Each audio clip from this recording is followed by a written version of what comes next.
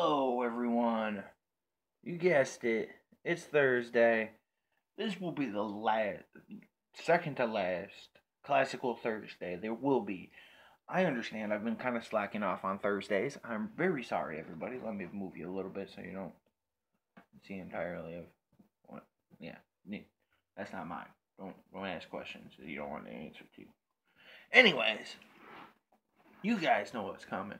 We are here. Finally, it has been a long wait to talk about Franz Joseph Haydn. Let's just take a little bit in here and absorb what we're experiencing today.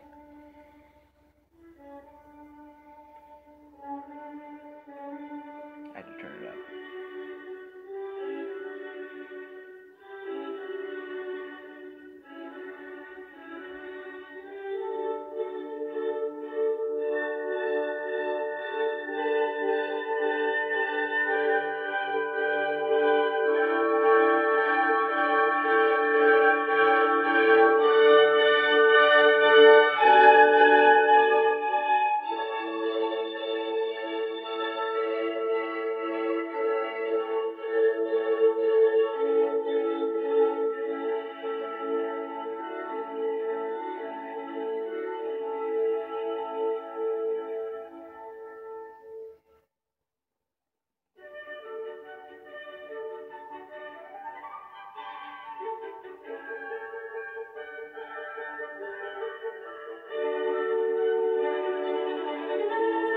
Okay, that was Joseph Haydn's Symphony Number 6 in D. I do believe D major. It makes you feel all warm and happy and like you're galloping on a horse through the fucking meadows in the bright fucking morning. Anyways, let's talk a little bit about the genius behind the Symphony Number 6. Joseph Haydn. He was born in March, 31st of March, 1732. Man was a genius. Let's just say that. He taught Ludwig von Beethoven, was the teacher, and obviously Ludwig von Beethoven became the prodigal son, or he wouldn't be considered prodigal pupil of Joseph Haydn. Franz is a prefix on top of his name. I do believe it is a German prefix for him.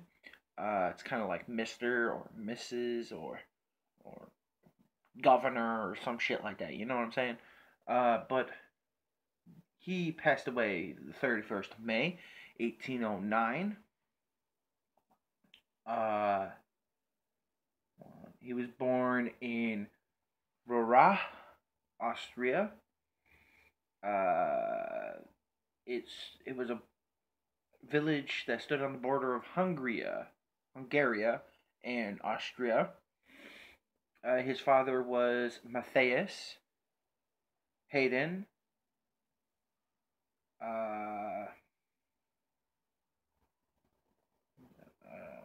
Doesn't talk about his mother. His father was a matriarch.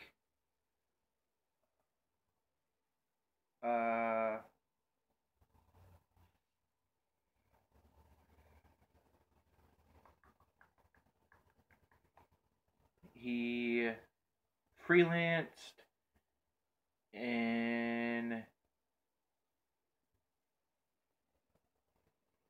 I don't know, Cable Lewis? I don't know where that is. I'm trying to find a number here of how many composers he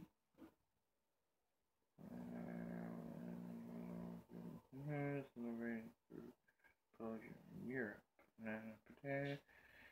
It doesn't really give me a number of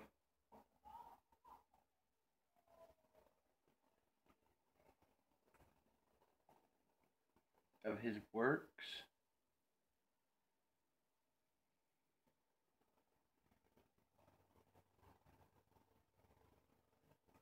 But in the words of James Webster, uh, he excelled in every musical genre. He is familiarly known as the father of the symphony, and could be, with greater justice, be thus regarded for the string quartet. No other composer approaches his combination of productivity, quality, and historical importance in these genres. Thank you, James Webster. I totally took that from Wikipedia, but thank you anyways. Uh, his musical influences were very different. Very different. Let's hold on. Let me bring up the string quartet he does. String quartet in C major, op 676, number 3, second movement. Probably one of his best pieces in my mind, personally, which number 3 was known as the Emperor. It's only 8 minutes long. If you guys want to go experience yourself, go Joseph Haydn. Haydn is spelled Haydn. String quartet in C major, op 76. Sorry, my dyslexia kicked in.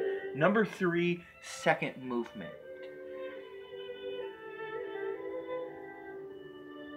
Now this is done with violin, viola, and a cello.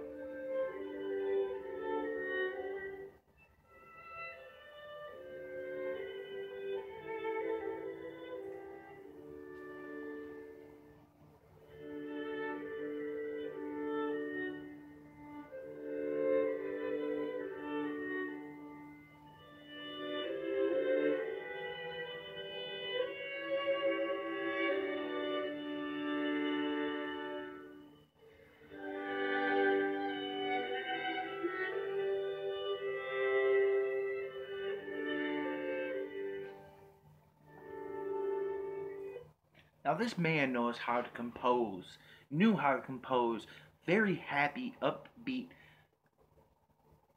plays, or symphonies of pieces of music that made you feel like you could smile, like everything was brighter when you listen to this music. You close your eyes and see a meadow full of green grass with flowers blooming everywhere, and the sun's nice and bright, and it's not too hot, not too cold. It's just right. The breeze breathes a little bit on you, mind you, not blows or gusts at you. It breathes just very, very lightly and softly, just kind of. Now, I'm getting very into this right now. I'm really sorry, guys. But you guys have to understand this is something I have been looking for in my own music I have been writing. Something that gives you that sensation, that gives you the visual effect of the music constructing art. Something that makes you see visually in your mind what the piece is trying to bring into light for you. And he was very good at this. He was excellent at it. Most of his pieces are done in major. On the other hand, you have Ludwig van Beethoven, who does a lot of his music in minor, which Ludwig van Beethoven was famous for this. He did a lot of pieces in minor. Now, you have to understand that in order to start a piece in minor, it creates that dark feeling, like it's not as happy or bubbly. You could possibly put a war piece to minor. You can put a sad funeral piece in minor. You could put all these things in minor set up a way that in your mind it puts you in this state of kind of down a little bit. You're not as upbeat or happy. You don't see, you got clouds in the meadow now instead of the sun shining bright. The wind's blowing really hard and blowing you the fuck around, and you're like, oh, god damn it, leave me alone, wind. Flowers are decaying and wilting next to you and shit.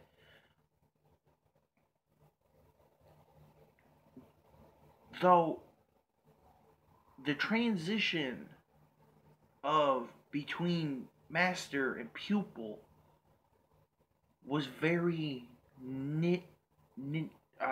tightly knit.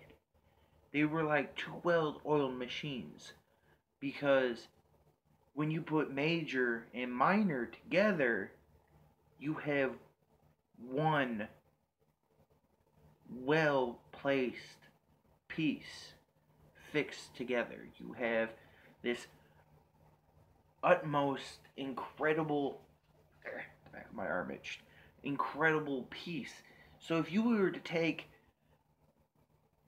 Haydn's minor, major, and Ludwig's minor, blah blah blah, Haydn's minor, major, blah, Haydn's major, and Ludwig's minor, put them together, you have something that works in a way that they worked well off each other. That's why I believe that when Haydn taught Ludwig, he taught him in minor. It's not documented that Ludwig was taught in minor by a major, which was Joseph Haydn.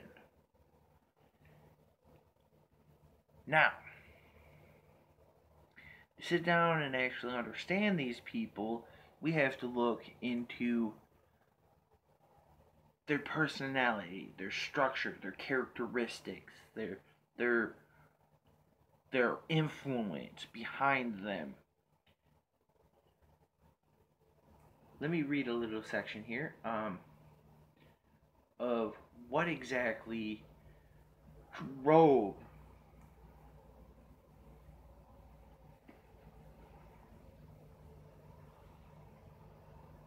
Joseph Haydn to play music.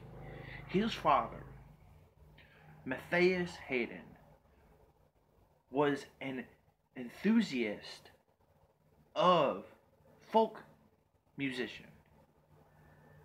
He was a folk musician himself,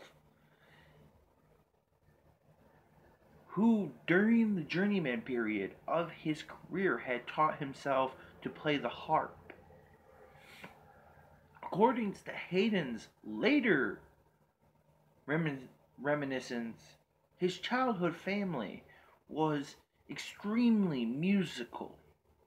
These people that have excelled so greatly, that have passed away and left us this legacy of their own incredible genius, have always followed a pattern of having a musical background.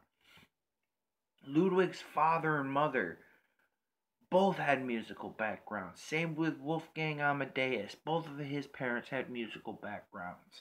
They came from great composure or musical families that played music or played instruments or wrote music. Where in Wolfgang Amadeus's case, his father was a composer. Not as great as Wolfgang Amadeus. I'm sorry, Wolfgang Amadeus's father, but you didn't hit the same pinnacle that Wolfgang Amadeus hit. He hit an incredible stride during his life that surpassed his own father's. Haydn's parents had noticed that their son was musically gifted and knew that in Roha, that place in Austria, he would have no chance to obtain serious musical training. It was for this reason that around the time Haydn turned 6, they accepted a proposal from their relative Johann Matthias Frank, the schoolmaster and choirmaster in Hindenburg, that Haydn would become apprenticed by Frank in his house to train as a musician. Haydn therefore went off with Frank to Hindenburg, 12 kilometers, 7.5 miles away. He never again lived with his parents. Life with Frank in the Frank household was not easy for Haydn, who later remembered being frequently hungry and humiliated by the filthy state of his clothing. He began his musical training there. He could soon play by harpsichord or violin. The people of Hindenburg heard him sing treble parts in the church choir.